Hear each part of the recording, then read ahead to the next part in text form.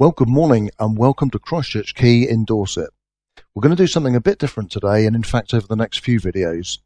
I've recently been talking to a friend of mine called Neil, who's returning to motorcycling after a break of 37 years, and he's been picking my brains on how he can polish his riding up a bit.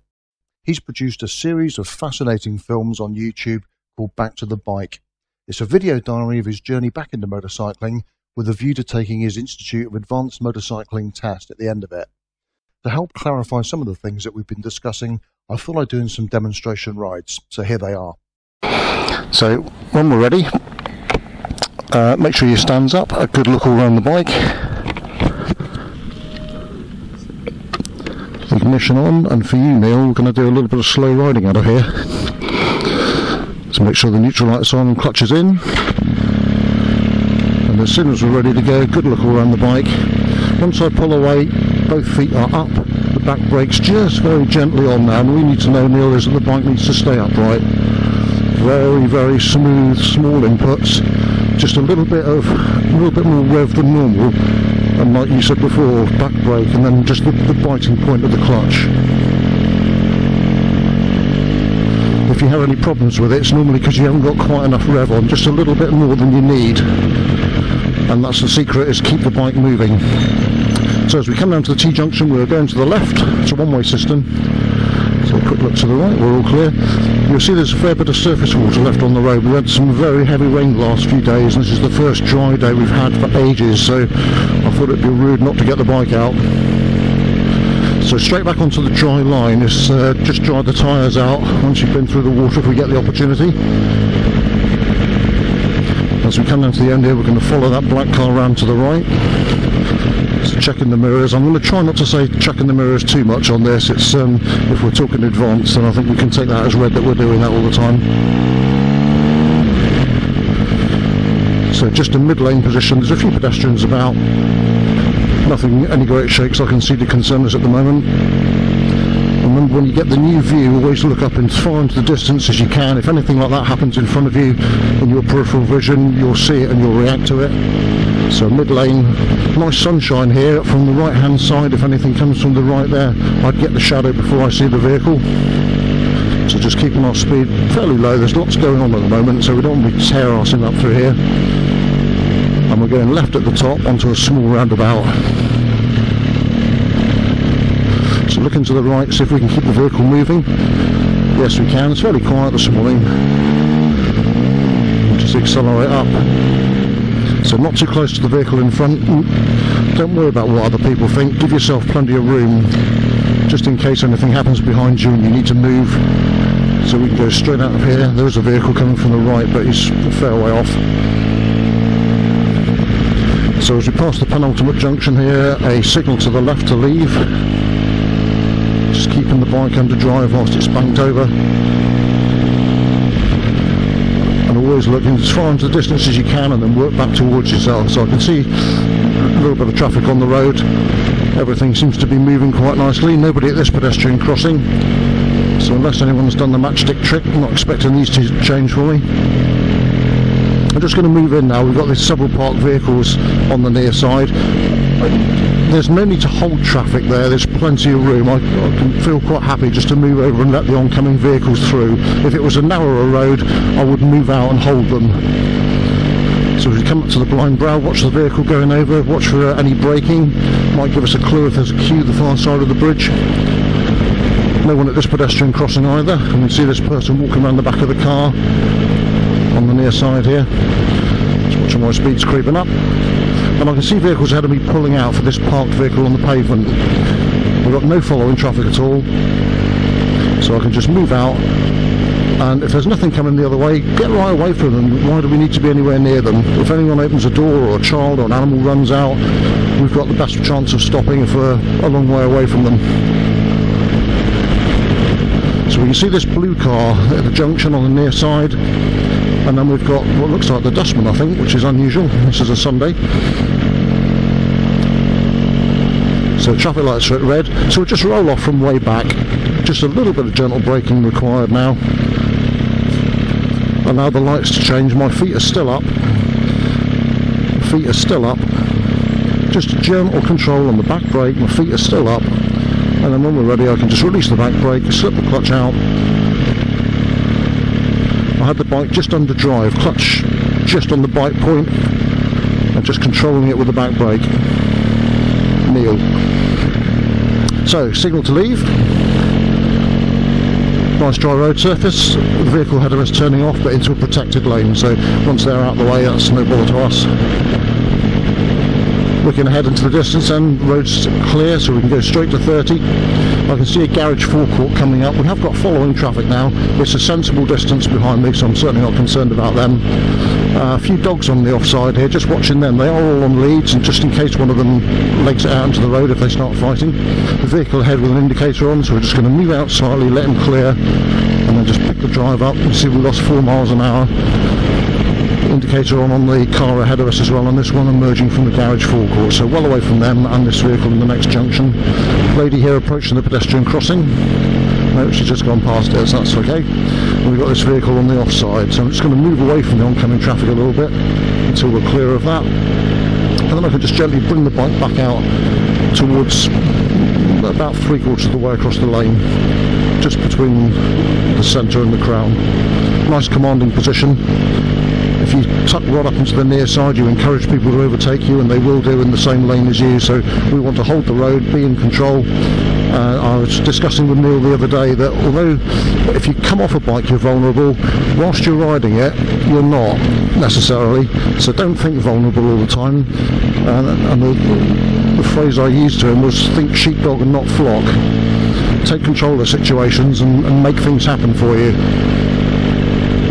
It's a little bit of oncoming traffic then. We've still got following traffic. It's the same vehicle, black Range Rover, but it's a long way back.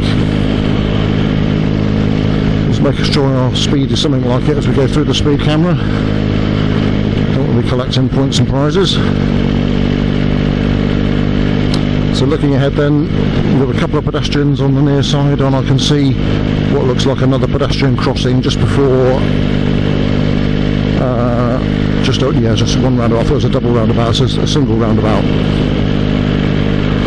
You see the traffic ahead of us braking. No need for me to slow down at the moment, certainly no need to be braking. I can just gently roll off. I'm looking across to the right. I can't see anything moving at all except a vehicle coming out of the car park, so no need for me to stop. Quick signal to leave just to clear up any ambiguities to where we're going.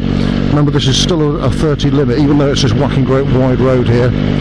So we're going to hold the road, take that commanding position, and just up ahead of us we can see the GLFs. Watching the lady with a dog on the right hand side of the road here, make sure that the dog's under control, and as soon as we reach the signs,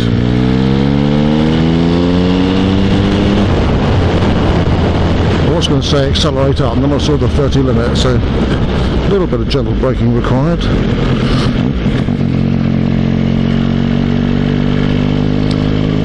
As we come down towards the traffic lights, so a little bit of roadworks going on here. We want the left hand lane, lights are green at the moment.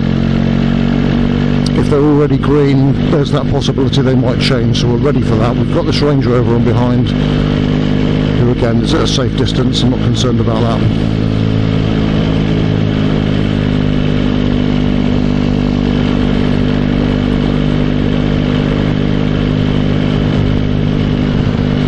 We're still in the 30 limit. I can just gently move the bike across just to avoid the potholes here. More like boreholes. Okay, so our lights are at green, so I'll just start to accelerate up, ready in case they change, so not too much yet. Okay, once I'm happy,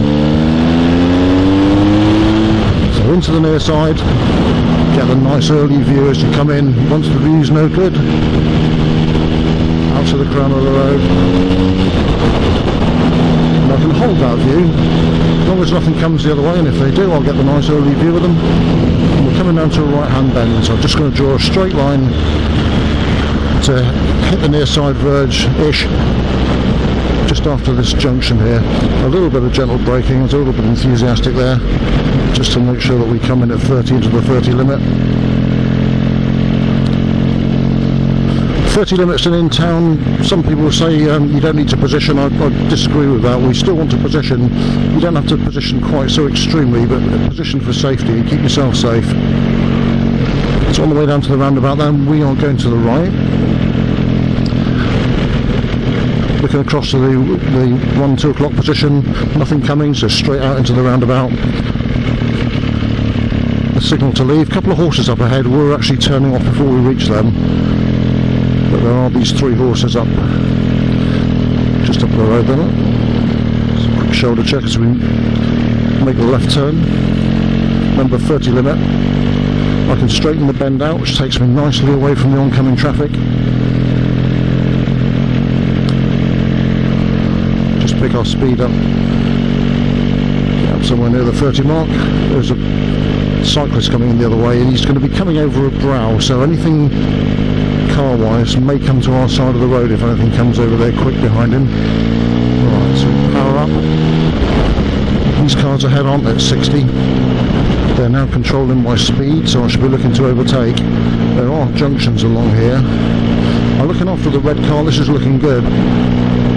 Yep. You'll notice I go nice and wide.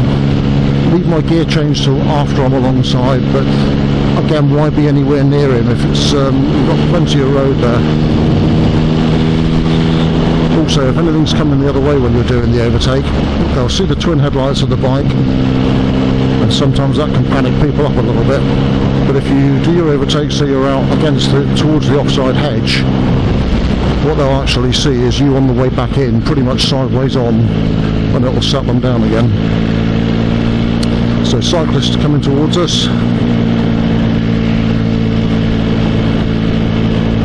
Looking ahead now, triangular warning sign here for the series of bends. So the first bend is to the left, so I'm going to move out towards the crown of the road. We've got a little bit damp and patchy on the road surface here. Nothing any great shakes to worry about though.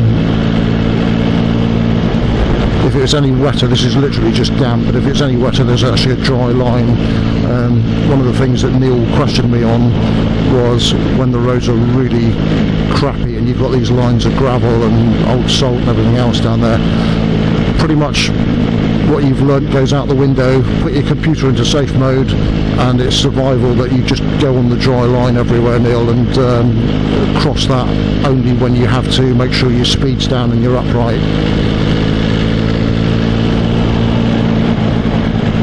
So I can stay on the dry line.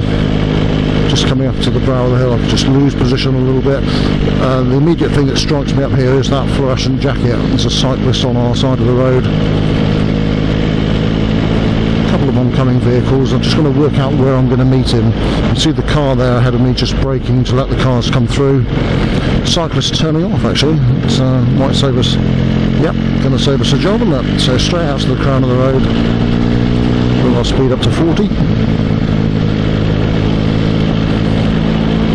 I'm looking ahead, I can see a triangular warning sign telling me that there is a fairly severe right hand bend, so I can just straighten the course just gently across this nice dry line in towards the near side. Just reduce my speed. I've lost a lot of view at the moment, it's pretty blind, isn't it? And once I've got the view I can just pick the drive up, straighten the bend out. I want to be out here on the crown of the road now to get the nice early view into the next left-hander. Just straighten this little bit off, draw a straight line from here, pretty much right to the end of the straight. I can see we're coming down alongside the main road here. We don't join it. This road will either go over it or I can turn off, which I should probably do that. Watch my speed's creeping up again. So always be prepared, left hand bends, give up position for safety. We can sit right out on the crown of the road, and as soon as we've got the view, start aiming to the entry point for the next one.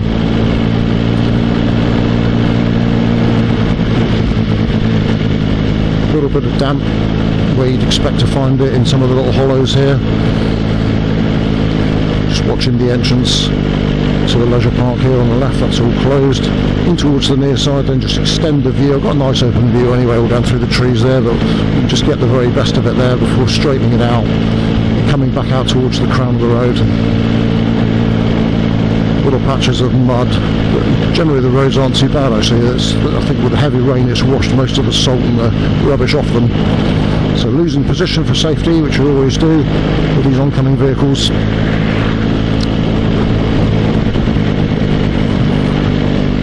And hopefully that's gone. I'll take it was for here in this dip.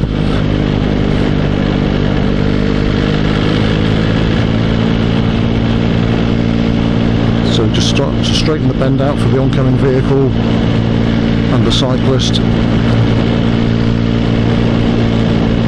And the triangular warning sign here tells you that there's a junction in the apex of the bend here. I'm going to take this little road, it's quite an interesting one. So just coming down through the gears. Nice dry road surface, we need to bank the bike over a little bit to leave. And then I can just straighten the bends out, prepared to give up position for safety if anything comes the other way. I can just straighten to the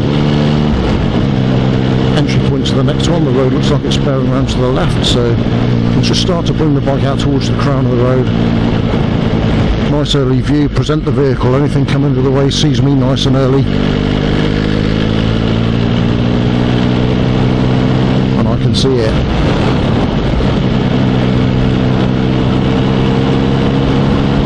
So we've got these boards down here for floods, but I think most of it seems to have gone now.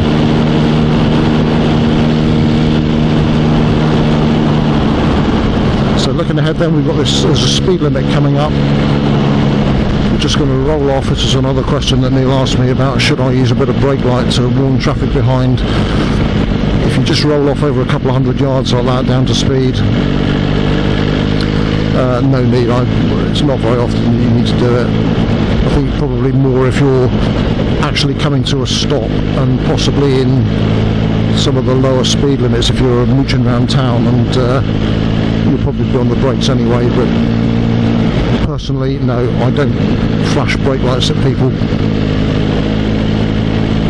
One of the reasons for that is if you touch the brakes, you're actually in danger of upsetting the balance of the bike. If you get that wrong and just put a little bit more on than you thought when you touch the brakes, whether it's back or front or both, you could actually upset the balance of the bike, which is, particularly in wet weather, is not a very good thing.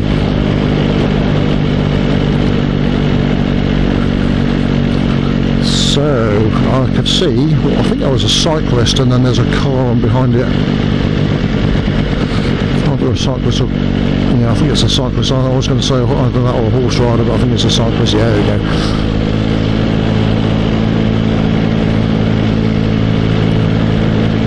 We're coming down to a roundabout on a main road. So we're just going to work out where we're likely to meet the cyclist. It's going to be pretty much just before the roundabout there somewhere, about 100 yards before the roundabout. He's not going that fast particularly.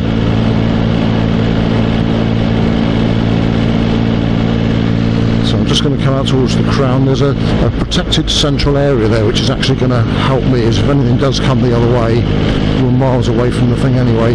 Just watching in case the red car wants to use the central lane there to turn right. Okay, we're good. So we're going to be turning right, looking to see if I can keep the bike moving.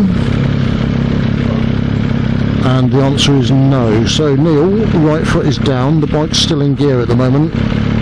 Neutral, I'm holding it on the front brake. When I'm ready to go, I can just put the bike straight into gear and we're gone. So we don't have to do that changing leg, what they call the traffic light two-step. Okay, so out we go. Keep the bike under drive whilst we're banked over.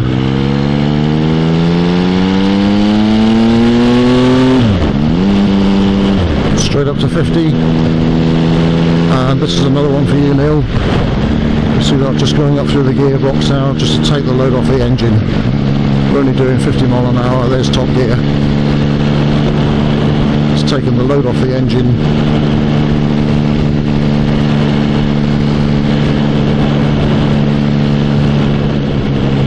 So as we come up towards the brow of the hill then, got the signs for the roundabout. We're going to be turning left, which is signposted for St Ives.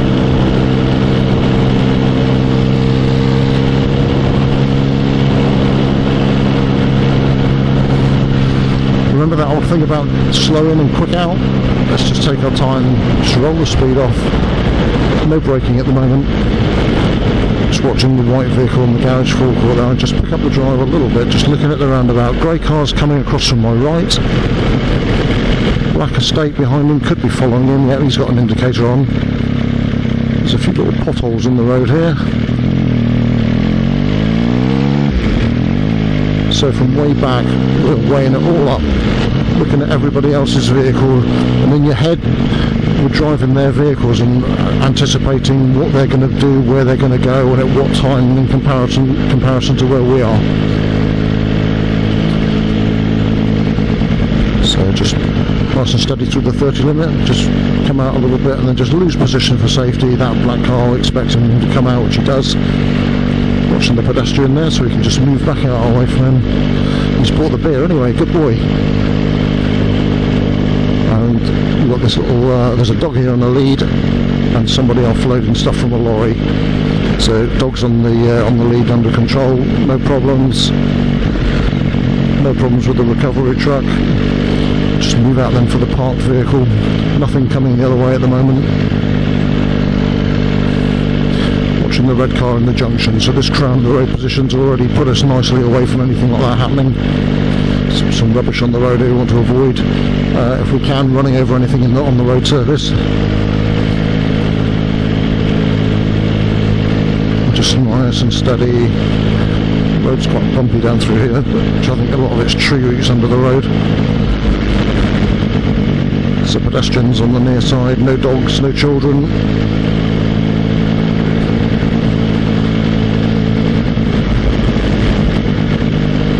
And we're shortly coming down to a T-junction. We're going to be turning to the left. And for those of you who know the area, this is where Three Cross Motorcycles is. We're a mile and a half up the road here, watching the dogs. Watching the junction on the near side, and just gently now, both brakes together, indicator on, come down through the gearbox, into first, ready to go. It's only a give way. There's a lorry coming, so we'll give way to that one. Straight afterwards, watching this vehicle in the junction here. Watching all the pedestrians that are around.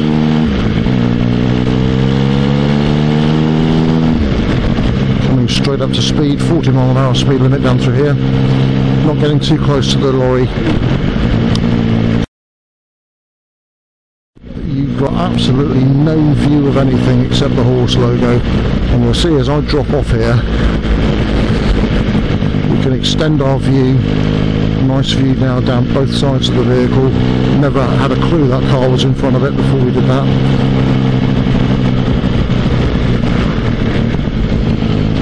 Take a higher gear to rush the engine. Here it's just getting busy.